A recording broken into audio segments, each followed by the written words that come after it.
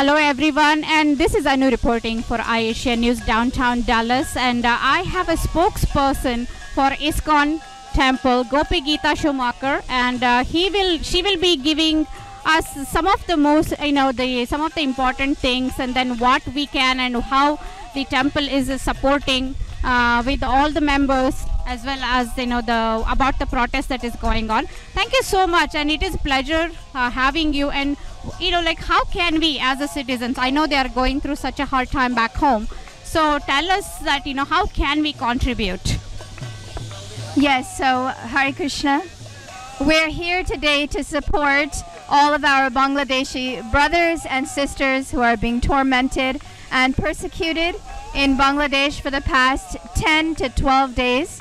And we are asking that every single person across the United States today, all of our prominent ISKCON institutions and temples are protesting to protect the Hindu Bangladeshis. We have 2 temples in Bangladesh and many more temples. I believe up to 17 temples and community centers were desecrated. The idols were broken, and women and children were raped, and people were killed. And so today we're all here standing up for human rights and requesting our countries, our senators, our mayors, and just bringing awareness to the issue. Because right now the issue is that there isn't so much awareness out there. And if we can all jointly bring awareness to it, so share this broadcast and request your local congressman and your senator to please voice this when you're in gatherings, in government gatherings, so that the Bangladeshi government can have support against the extremists that are causing these issues.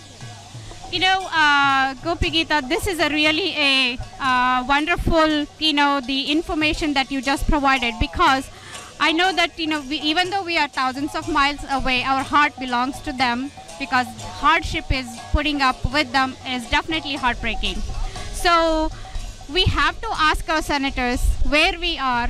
Actually, they have the ability and the power to make a difference. So on behalf of all of us, yes, this is our request to all of you. Please support us and do whatever you can, and in the maximum capacity to support these families who are going through such a hard time.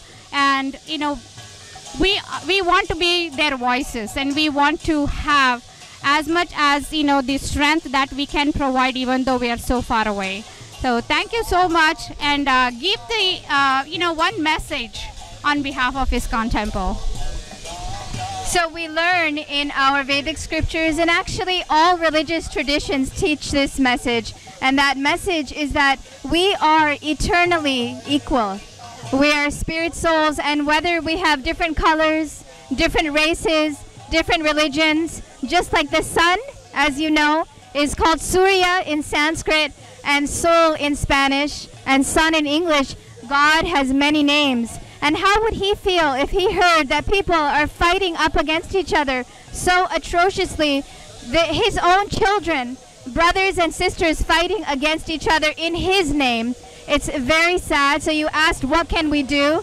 Publicly, you can share this message to directly support those who are being punished right now, those who are being hurt right now. But on a grand scheme, the ISKCON message is one of love and peace. And the way you can develop love and peace in your heart and share that love and peace with every single person you come in contact with is through chanting the names of God. Hare Krishna, Krishna Krishna, Hare Hare, Hare Rama, Rama Rama, Hare Hare. And the most amazing thing for me was the stories of our temple in Bangladesh. They have literally their homes have been burned. Their houses have been completely demolished. Their own people have been killed. But what was so impressive to me was how, regardless of that, they still stuck strong on this message of peace, and they invite everyone from all cultures in Bangladesh. They serve them, they give them food, they give them prasad, and so we request you share this and practice this message of love and peace. Absolutely, and thank you so much.